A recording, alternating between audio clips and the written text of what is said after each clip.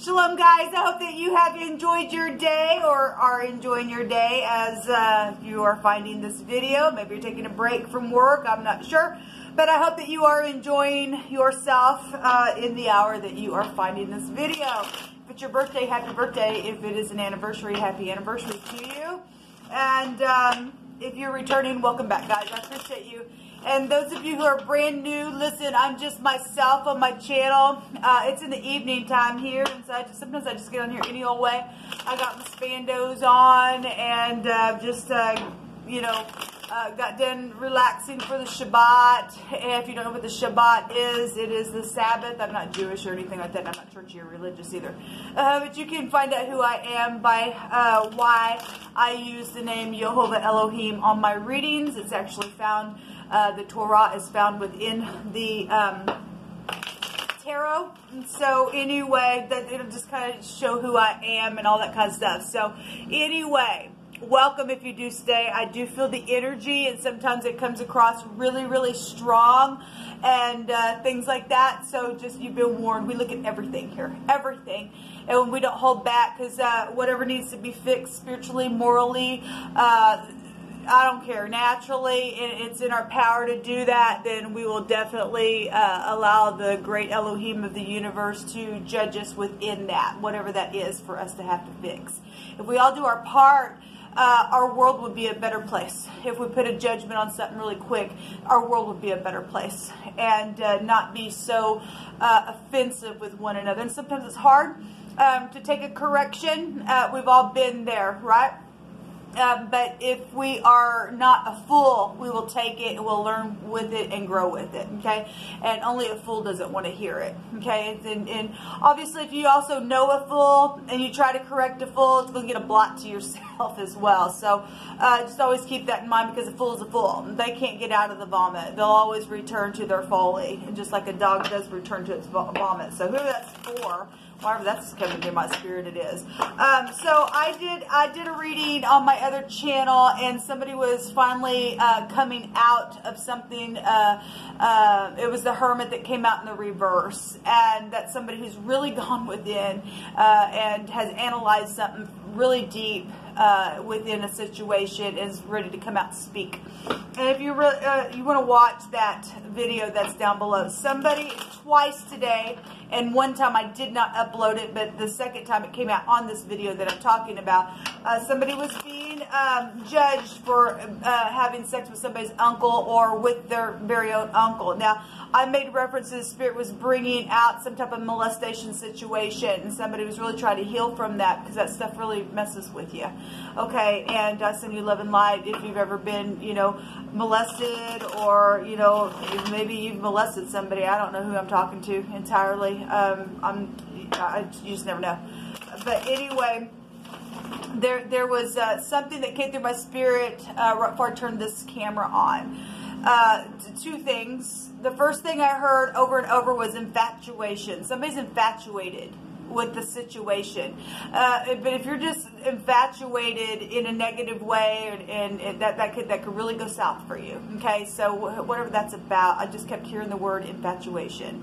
We have to be balanced within everything that we do in our thoughts and things like that. Second of all, I was reminded something that the Mashiach said. Now, if you're new, you don't know what the Mashiach is. It's Christ, and in the New Testament, the great teacher of them all talked about the commandments, and it's the whole duty of man to keep the commandments, right? And he amplified those commandments, people. He amplified them. And some people haven't done the actual act, but they have in their mind in certain things. Some people haven't actually went out and murdered somebody, but over in their mind, they have. And they're just as guilty, Christ said, because he amplified those laws, okay? And if you love the great divine, you won't even let your mind go there. But somebody has just over and over and over just been infatuated with some type of a thought in their mind that they have broken a moral law just within themselves as well. So whatever that has been, if it's been sexual, because, some people haven't actually laid down with somebody else's wife or spouse, and some people have, and some people have worked through that, and Jehovah got given grace, just like he will give you grace. Those of you who haven't done the act, but inside you're just as guilty as somebody that had done it and you pointed the finger at. I think a lot of people would be really shocked at if Jehovah said, well, let me show you this person's mind, what they think about. And well, let me show you what this person thinks about. Open their mind to you. And I think you'd be really shocked, you and I. That's why we must judge ourselves. Okay, the Hermit is a great example of judging ourselves. That is a physician, and it is somebody who goes in and analyzes the self and knows what to do. And it's dangerous there if we don't put a judgment, because he also represents a judgment, because it's the tet in the Hebrew. And it's something filthy and dirty, and it's the snake, and the snake wants to take us down and store us in clay so that we won't get up and put a judgment and have a beautiful celebration day. Really, and so the Hermit is really somebody who analyzes, but if you're not analyzing correctly and you're infatuated with some type of situation, you can't let it go, and you just high volume wisdom, and you're like the snake, that snake's also connected to wisdom, and you go that way, and that's the way you go, then you're going to be the one that gets judged ultimately in the end. But somebody has really went within and tried to heal something, and they're ready to speak about a situation that's just been going like this, back and forth, back and forth, back and forth, maybe even with a bunch of people, because there was strife there. But you know, if the Most High was to say, let me show you what's in this person's mind over here, which is some people, what came out was the tapestry. And what was coming through my spirit is some people only want to show you one side of the tapestry. The tapestry has guts on one side and beautiful on the other side. Some people show up and they show you both sides and say, this is just who I am. Take it or leave it. I don't care. I'm whole within. The Hermit would represent somebody who's whole within as well. If they're in the upright, you know, within whatever they're analyzing. But if the tapestry is only being showed on one side, you're only showing a beautiful side of things, that really on the inside, I'm seeing that that 8 of Swords card that I have, where the person's looking in the mirror, but the part that they're looking in the mirror, what they're seeing is somebody just all shriveled up, and they're just in pieces. And then some people show up acting like they're just one way and ugly, but really on the other side, they're just as sweet as could be. But for whatever reason why people just show one side of things, it's time to come out and to just be who you are and face the truth. And when something does come that kind of wants to get in your mind, and once you take that seed in people, it will grow. It will grow. You know, some cutie comes along and gets you your little, your hair raised on you because they're cute, and the next thing you know, you can't. Every time they come around, you just think, oh, they're so cute, and that thing will grow. Especially if it's a violation to you in any kind of situation that you find yourself in, or if you're married, or whatever your situation is. Okay, it'll grow. And there will come a time where it will have to be plucked up or chopped away or something. And everybody will know. Regardless if something's cut down or plucked up, that portion of ground will be seen. Something will have happened to it. Eventually something does come up. People do see it. Well, is it weed or is it weed? I don't know. Whoever this is for, I did not know I was going to go here. I really didn't. But the Mashiach was impressing on me and reminding me that a lot of people have already crossed the line morally just in their thoughts. There's a lot of murderers out there because they're murderers at their heart. They hate.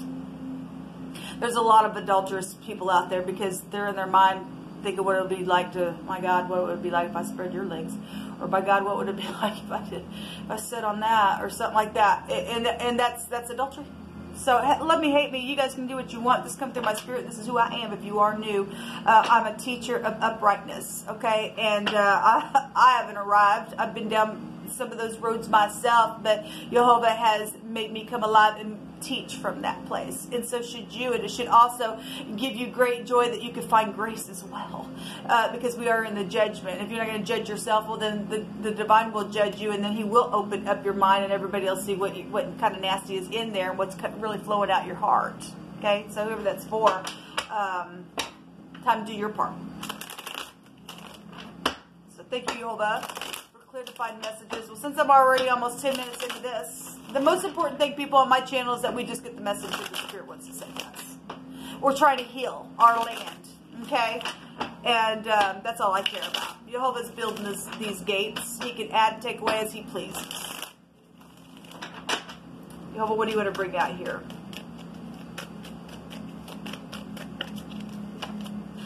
The wand is here. And this is a fresh, new, inspirational thought of something. It's spiritual. It's also a conception of something. It's also handing the torch off and running with it. It's also a legal victory, an assured legal victory in the runes. It's passion here, and it is sexual as well. And if it's safe for you to love and to be with the person that you love, then enjoy that, because it's a very pleasing energy coming out here. So we have a new conception of something. I'm also seeing a castle on a hill in the background here of this card. Well, whatever that means. Maybe you live in a big house. Maybe something happened for you in a big house. Actually, the branch here, which is the Mashiach, by the way, in Scripture. His name would be the branch, right? But this is an inheritance card. This also goes back to fortune within something. So there's fortune here. There's a mansion on a hilltop for somebody. There's a new, it is coming right out of heaven. It's the hand of the divine handing it. It's fire. Some people, you know, it's fire. It's turning your back on things and holding that branch in your hand and looking out on that lake of fire there and manifesting your ideas and being whole again, because fire purifies us. This is about the home. This is 4 wands here. This is about the home. Our home here first. This is trading new ideas. And this is a victory card. Really, it is. It's a very positive card to get. I'm seeing boats and yachts and castles on a hill.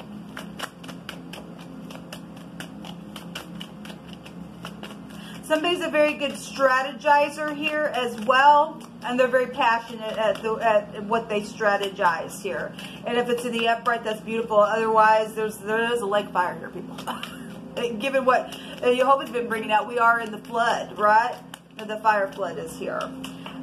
So the 8 of Pentacles came out on that other reading, and this is putting the work in on something. And it's positive. This is very prosperous energy coming out here. So the Queen of Pentacles is also here, and that is loving, caring, kind energy. She's holding a pentacle, so somebody was lonely. That's 9 pentacles, which would still also take you down back to the lower version of the Empress herself. Somebody just been pouting and pouting and pouting and pouting, and here is something right out of heaven trying to be handed. Are you going to take it? Oh, no. I mean, the Queen of Pentacles can be very stubborn in the negative. She's full of witchcraft in the negative. She's just somebody there was holding on with all that they had, but it came out in the reverse, that 4 Pentacles that we often see, that I always make reference to, that it's like a sin of witchcraft, and it is. And I don't want to tell all that video, but I did explain that the letter Samak in the Hebrew, which is the 15th letter, it's the Samak and or the sin, the name of that letter there. It is the devil card. It's piercing energy. It's a predator to you and I. And the scripture says that stubbornness is as the sin or the Samak, as witchcraft. It's witchcraft. It's a predator unto you in your own mind, and it'll manifest itself out here, and then it'll start going after everybody else as well. And somebody has been holding on to a lot of stuff, and somebody needs to put in the work and turn their back on something and have a fresh new start here, because there's a lot of fortune here showing itself. Show me this Queen of Pentacles, please. Wow, there's a lot on the Queen of Pentacles that just came out. What do you want to bring out here about this Queen of Pentacles? Thank you. So the Temperance really wants to come out today. It came out in another reading. This is a return. This is reconciliation. This is also fire. This is also 2 cups right out of heaven. It's a letter noon, and it's a river. It's a prophet. It's being stretched out. It's truth. It's the husband. It's a new generation. We obviously got pregnancy situations going on here. This is sexual energy, and this is the pictograph of the sperm in the Hebrew. But this is family. This is heirs to kingdoms. This is children. It's also eternity, and we know that we've got death issues that have gone on. We got a lot of fire showing up in this reading. So the 8 of Wands is here as well. Fire, fire, fire, fire.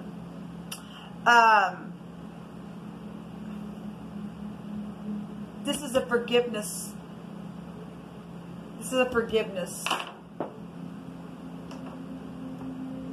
But you just pick. So this word came out in that other reading, ropes and magnifying something. If we're talking the 9th house, that is being stretched out. That is something large as well. And that's expansion of something.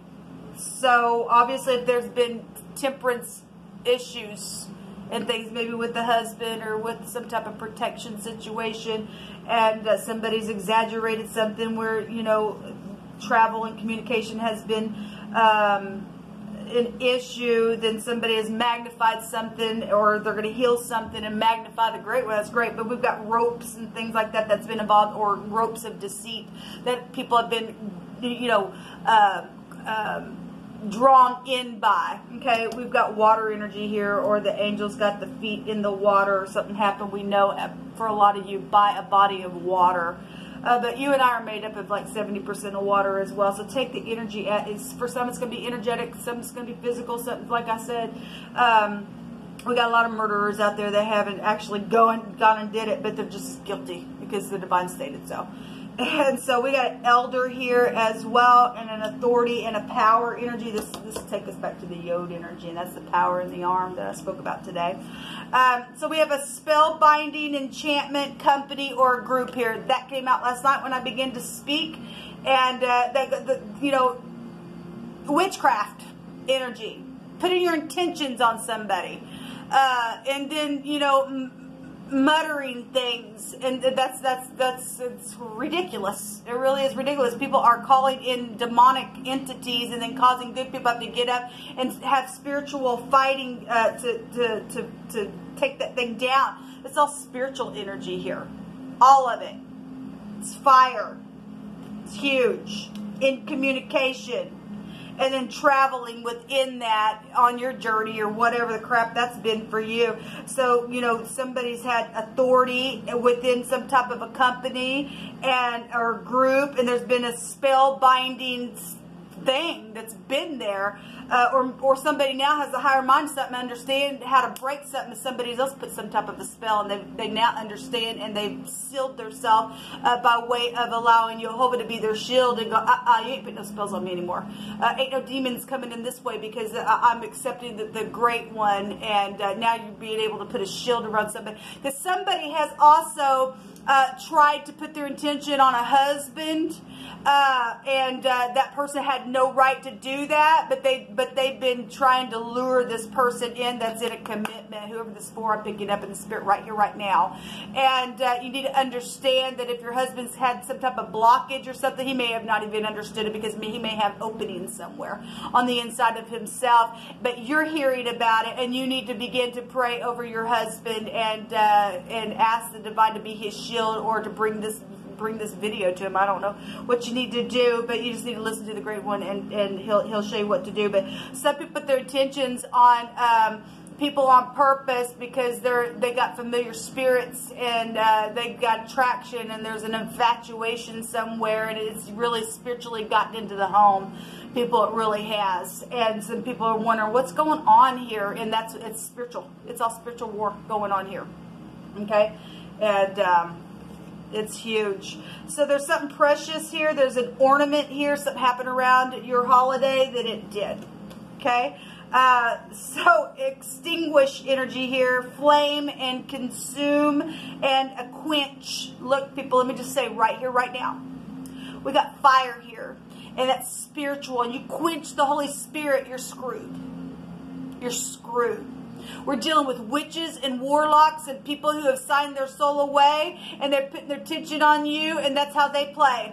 And they have quenched the Holy Spirit, and they're bastards. It's time for them to go away. It's time for people to wake up now and to fix your relationships, or to do what you need to do. Some people are also... This is a horrible place to be, but some people, you just said, there are some people that are in relationships where their partner has already sealed themselves. You really need to connect with the divine and let him lead you in that. I'm not going to advise you what to do, but you will know what to do. There's innocent energy here as well. Somebody's had a desire to be like somebody. Again, this goes back to acting like. Comparing, okay? I'm infatuated in the way you are. I want to be like that, and that's horrible. Why can't you just be the way the Most High has created you? But some people have a void on the inside because they've never let the Holy Spirit fill them, or they lost out their chance, and that's why they're attacking, or because people gone crazy and stuff like that. But there's somebody out here that is trying to be like, or they're in the state like, or according to something else. We had an imposter come out today on one of my readings. So I will take 2 more cards. Fashion, needlework energy is here. Okay, well, I was just talking about the tapestry, and some beautiful tapestry. You guys show both sides. You guys show both sides. The good, the bad, the ugly. Okay, we have a widow here that's been bound in grief. Well, I send you love and light. I send you love and light. And sucks. I understand what that feels like. I've been bound in grief because of stupid people doing some stupid, crazy stuff to me the last 3 years. I get it. But Jehovah is your husband. Jehovah is the one that can heal you. Jehovah is the one that can feel you. If it's still possible for you. Somebody, though, in some situation, has literally quenched the Holy Spirit. That's dangerous. That just makes me tremble on the inside. That just makes me tremble on the inside. What you and I do, people, is you know, we're told, we talk about guarding the heart. Diligently guarding that heart is what we're told, because issues, yellow is the word that goes to issues. Issues flow out of it. And people have gotten into a place where they've just meditated and done things and sat there and I'm upset and I won't forgive, and issues now are just, they're just gushing out, and they've just quenched the Holy Spirit by all this. The pus has just literally just caused the Holy Spirit to just go away from them. It's sad. It's real shit. That's why the flood's here, people. That's why the flood's here. If you take the word holy and run it the other direction, the phonics of yellow is there. And it is a heart issue, people. It's a heart issue. And if you don't allow the divine to come in and circumcise that heart, then there's who can know the heart? Because there's wickedness that can come out of it. And only Jehovah really can be the one who puts his word and writes it up on your heart so that those issues won't tear you all apart. So whoever this message is for, I hope that it gets you in a place where you can heal. Okay? Those people who had, you know, major words come across where you have to sit down with the divine and he's got to lead you out of something, then, you know, please take that advice and do exactly what he tells you to do and be led forth in peace by doing it. And if you're not sure of something, you don't move until you are. Okay? All right, guys, until next time, shalom.